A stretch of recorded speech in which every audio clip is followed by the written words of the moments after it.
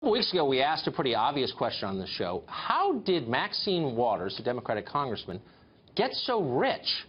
Waters has held elected office for pretty much continuously 40 years. She represents one of the poorest districts in California. Yet somehow she lives in a $4.3 million mansion in one of the richest and whitest neighborhoods in L.A., which, by the way, is not even in her own district. Now, we're not alleging wrongdoing here, but really, how did that happen? The New York Times talked to Waters recently, and here's how she responded to this show in our question. Quoting now, "I own several properties. The way me, talked about it is, what right does an African-American woman have to do well? He doesn't know anything about my investments, about the house that I've lived in for 25, 30 years.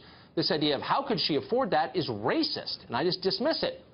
In other words, we're bigots for asking the question. You surprised? I mean, what else was she going to say?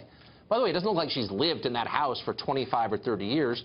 Real estate records suggest she just bought it 13 years ago and has spent an awful lot since to remodel it. So again, where'd the money come from? Maybe she borrowed it from relatives. Since 2006, Waters has paid her own daughter $600,000 from campaign funds. Then there's her husband, who was once a director of One United Bank. Never heard of it? Well, in 2008, One United Bank got a $12 million taxpayer bailout after Waters encouraged the Treasury Department to take up the case. At the time, she did not disclose that her husband had worked there or that she still had stock holdings in that bank. Maybe those are the investments she mentioned. Or maybe she was referring to the more than $1 million the L.A. Times reported that her family has made by doing business with companies and people she's helped in Congress. By the way, that was almost 20 years ago.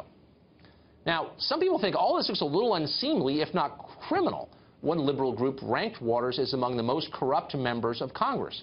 We are withholding judgment on that, despite the Congresswoman's name-calling, but we really would like a real answer.